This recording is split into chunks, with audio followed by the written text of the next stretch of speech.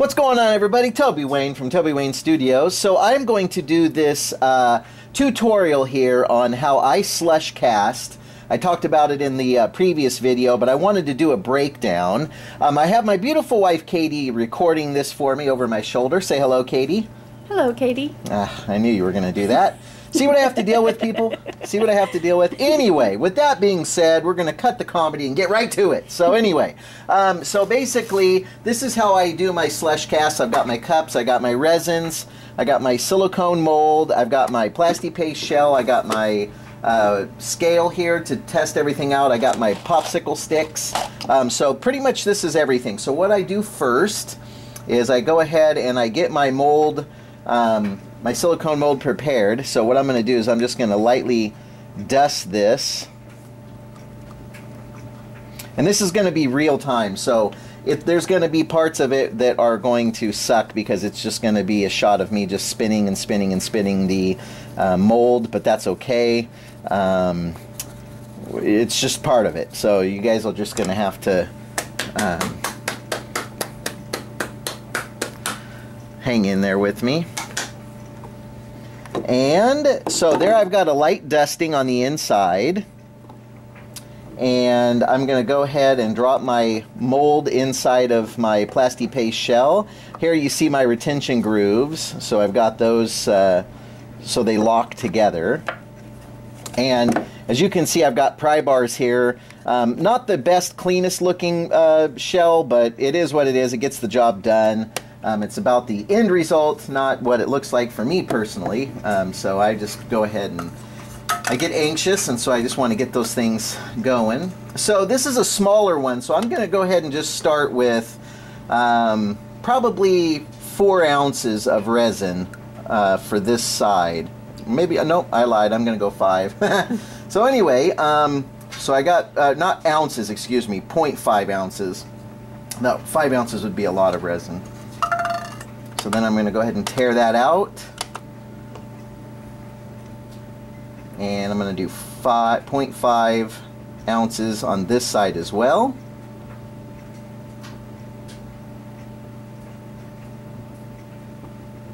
Okay. So now I've got the mix here of side A and into side B.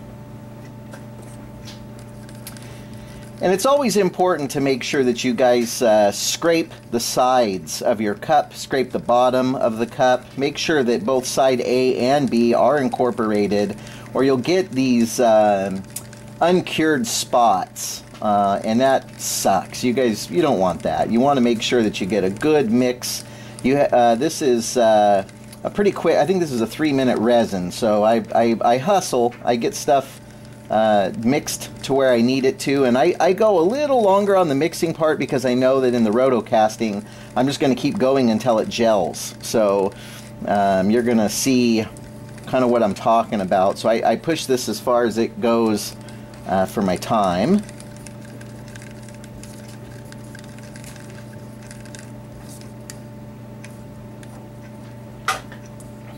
Normally I would maybe bolt these together, but I'm not too worried about this because it is a pretty good shell. So what I'm going to do is I'm just going to pour a little tiny bit of resin in, about half that cup. And what I'm going to do is I'm just going to get a good coating on the inside. I'm just going to slush this thing around so that all the areas are coated up on the inside there. And then I'm going to go ahead and pour in my other section of resin out of this cup, and I'm gonna just proceed to just start spinning. And I see that all the areas are getting coated. You could zoom in on that, Katie, if you would, and you can kind of see that face being coated in there and all those cracks and crevices. But anyway, that's pretty much it, and I want to make sure I got all my areas coated. And being very careful, you don't want to slush this so rapidly that it splashes out. That's a waste of resin, and it's also potentially dangerous if you're not wearing gloves and eyeglasses like myself right now, currently. I live on the edge, people. So anyway, I just keep roto casting this, and you can see it's slushing around in there.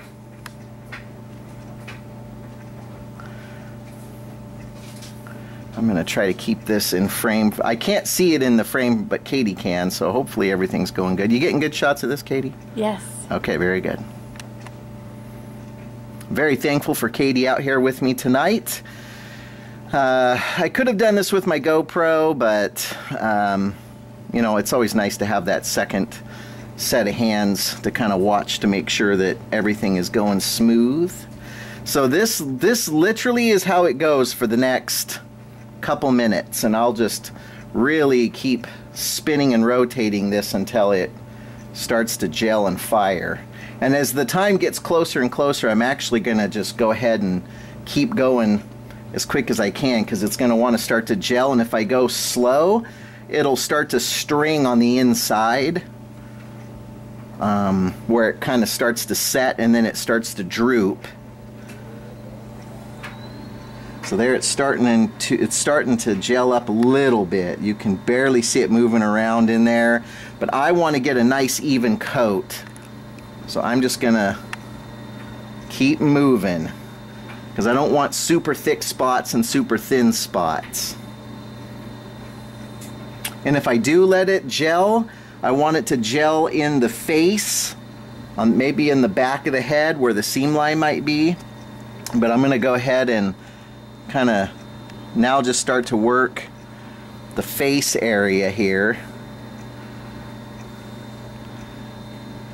because the face is where all the detail is. Okay, so there it goes. It started to gel. See it kicking in there? You get a good shot of that, Katie? Mm-hmm. So there you see it's fired off. So now, with that being said, I'm going to go ahead and I'm going to mix up my second small batch of resin, and this time I'm going to do the 0.4.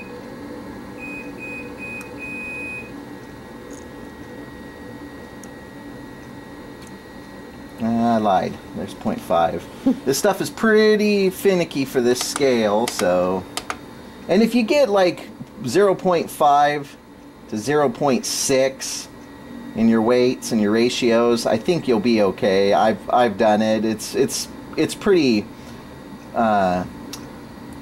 easy to do that. If it won't ruin it. Now if it's 0.5 of side A and 1.5 of side B, there you're going to have a problem. But anyway, so again, here comes my second section, or second batch I should say. I don't know why I say section.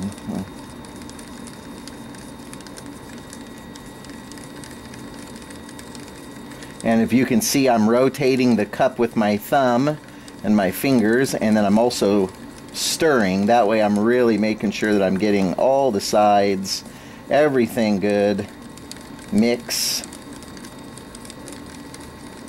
Now the nice thing about this is that resin that has just fired off on the inside is pretty darn hot, and it's in the gelling stage. So we are going to take advantage of that, and we are going to pour it in, and the heat from the first batch is going to help cure a little faster. So same song, different verse. We're going to just go ahead and pour it in, keep twisting, keep spinning, keep rotating. And believe it or not, this mold, even at 0.5, see now I spilt a little bit out there. That's okay, because it gives me a little extra. It's kind of a reservoir to take the extra resin out. These resin castings, you got to be careful, because if you get too much resin in there, then it'll have a tendency to be too thick, and then when you go to put your filler on the inside, whether it's foam or the expandable foams or whatever it is you're using, it'll be filled more with resin. So I always try to get just a nice decent thickness, but not so thick that you can't get your foam in there or you can't display it properly. And I find that it's just easier to rotate like this rather than doing this, because it works on my shoulders pretty heavy.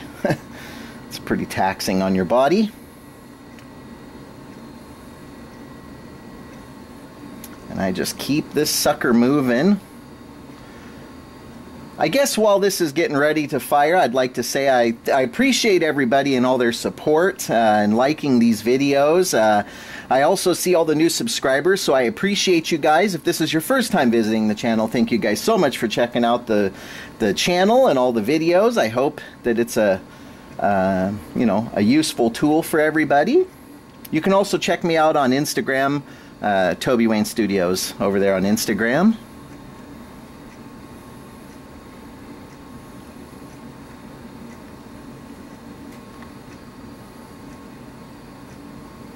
Still spinning. I can see it looks like it's getting a little thicker in there for the gelling aspects, so that's good. And because I let it fire off in the face the last time, this time I'm going to try to get it to fire off evenly and or on the back half, which is this side, and that's the back of the head, and then that way it's thicker there, and then tighten in on that, Katie. You can see it just fired off. And it's pretty thick in there. So there's the face on the bottom, and that's the back of the head. So my goal is I believe that I got everything, I guess, coated. Sometimes you can look in and see thin spots. I think we're looking good. I'm pretty sure that's good, yeah. I'm not seeing any thin spots that I'm aware of. But it's so hard to tell before you know, demold this thing. So, yeah. So we're going to go ahead and pause the video, and then we will come back as soon as this is cured, and we will demold it. So we'll catch you in a few minutes. And we're back. So here we've let about 10 minutes go by, and I'm going to now go ahead and demold this. So the first half pops off, then the second half, then this is our, you know, silicone mold. So then I just carefully pull it apart, and I just very carefully, gently wiggle it so that it pops free. You can hear it pop and feel it pop when you go to demold it. And then it pulls out. And then this just pops off. And it looks like we've got a pretty good thickness all the way around. I'm looking up to the light, and I'm seeing there's a little tiny thin spot there, but nothing that I couldn't just slop a little you know, epoxy clay in there to thicken that up if I really wanted to. I mean, it's a shrunken head's a shrunken head, and it's going to have thin spots, so that's going to work in my favor. But see how that just flops right off, and yeah, we're good. So yeah, that's my shrunken head. Yeah, that's slush casting, so it's pretty easy to do. Once you get a few of these under your belt, you understand how it goes. There's the seam, of course, which if you do it right, you should just be able to flake it off, and with a little bit of sand. I mean, that was with my fingernail. And Katie, I don't know if you can zoom in on that or not and see, but yeah, that was with my fingernail that I just took that off.